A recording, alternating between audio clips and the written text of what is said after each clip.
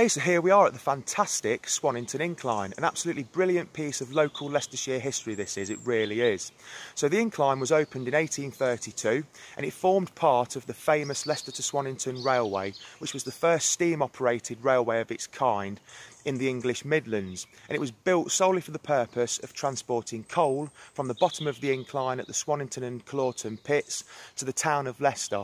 And I say town of Leicester because it wasn't given city status, I think, until around about 1919. But Robert Stephenson faced a huge task when he built this railway, and that was this incline itself. Because the mines are so low compared to the top of the incline, there was no steam locomotive available with any power whatsoever to haul coal from the bottom to the top. So how did he do it? Well, I'll show you.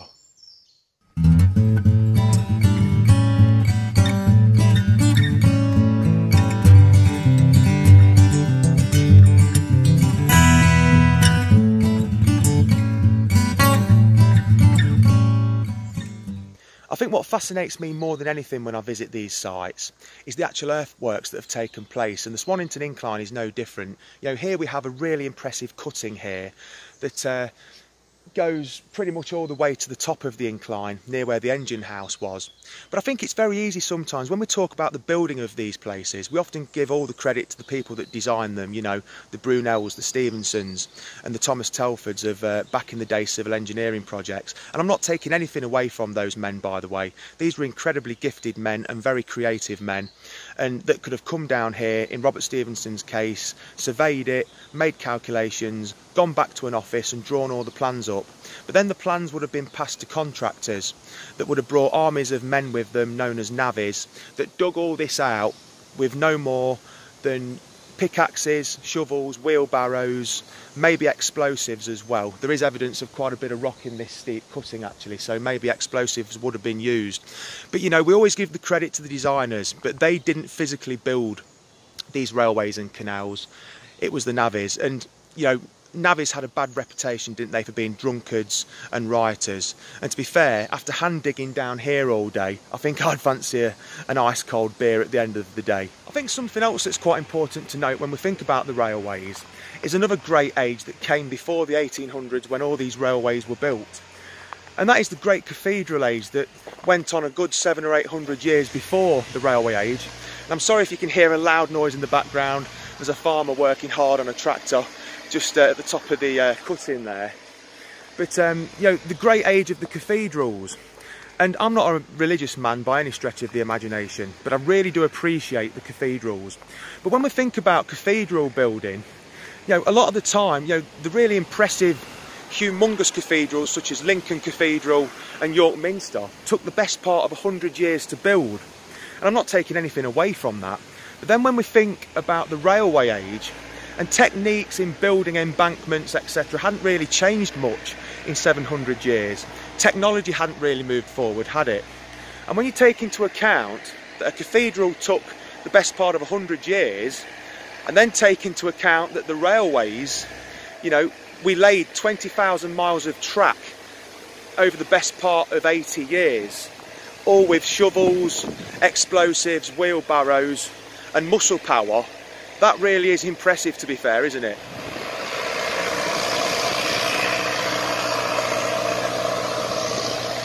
So when they finally finished mining at the bottom of the incline at Swannington and Clawton, they faced another problem, because what they did, they opened more mines in Coalville. Now the problem with the abandoned mines down at the bottom of the incline was they started filling with water quite rapidly, and what they found, when they sunk pits in Coalville, they were suffering water problems from the existing mines down at the bottom of the incline. So what they did, the actual Calcutta mine, which I'll try and show you a little bit later in the video at the end, they turned the shaft into a sump hole, if you want to call it that, and they fitted a pump there.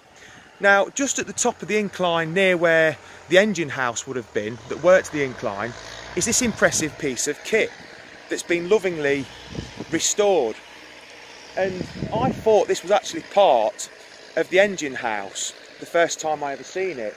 But I saw a little video online just recently where I think one of the volunteers that helps out down here, he actually talks about this. And what this did, the actual rods that would have gone into the water deep in the shaft that drew the water up, this mechanism actually pulled those rods out when they needed to do maintenance work on the rods. So yeah, an absolutely fascinating piece of machinery this is, and well done to the people that restored it as well. Looks fantastic.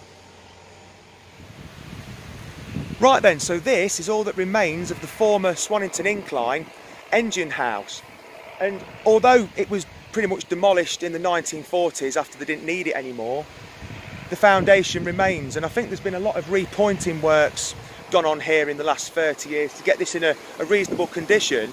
But if we have a look around it, we can actually get a sense of how the incline actually operated. So as you can see there in front of you, there are two gate posts, and just beyond the gate posts is where the Swannington Incline actually started. The actual gradient for the incline was 1 in 17, so there was absolutely no chance that steam locomotives would have hauled coal up a slope like that. They might have actually struggled on their own to get up a 1 in 17 slope, to be fair. And as luck could have it here as well, just beyond this gate, as you can see, there is still some railway line left intact, and that's really good because that helps us understand how this system works. We can quite clearly see that the railway line would have come straight through here and headed down to the incline.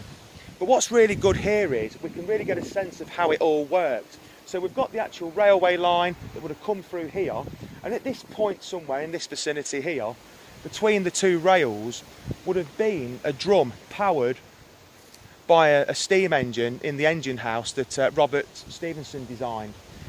And on the drum itself, wound around it, was roughly around about half a mile's worth of rope.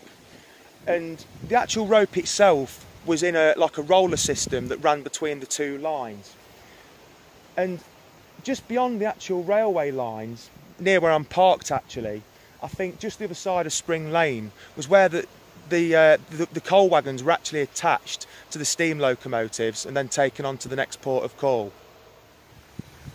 So when they finally finished extracting coal from the mines of Swannington and Coalfields, of course, as I mentioned earlier, they started other mines in Coalville, but the problem that they had was the flooding. And of course, Calcutta Mine, just down at the bottom of the incline there, was converted into a pumping station, which gave the Swannington Incline engine house a new lease of life, because they still needed to get coal down to the pumping station to feed the pump, which was steam driven. And it was actually still in use up until the 1940s, this was. But then, of course, came the end of using the steam engine method, and then it was converted to electricity. And what I think really is great about the Swannington Incline is that it's looked after on a regular basis. There's actually volunteers that look after the place. The site was actually purchased, I think, in the 1980s or early 1990s, I'm not quite sure.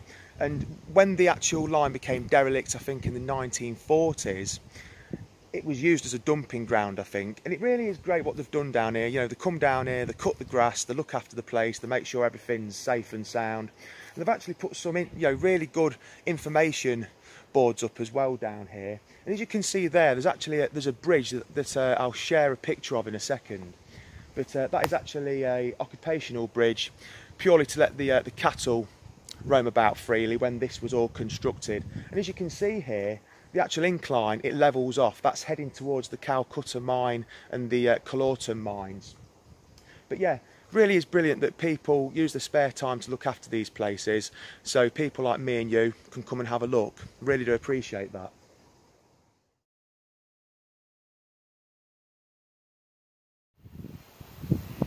You know, when you think about the age of mining for coal, you usually think typically around the 17, 1800s mark, don't you? But I found it quite interesting earlier, because what the people have done here that volunteer, they've built these little brick stanchions and put information plaques on top of them. And I was looking at one of the information plaques earlier, and it said that there's evidence in this area of coal mining going back as far as the early 13th century. Now that really did surprise me. Okay, so the impressive structure that I hope you can see in this poor light in front of you there is actually what remains of the former Calcutta mine. And of course mining operations ceased in the 1870s and it was turned into a pumping station, and it's great to see it all fully intact still. And in 2020, these days it serves as a storage facility, but it's absolutely fantastic to still see it here.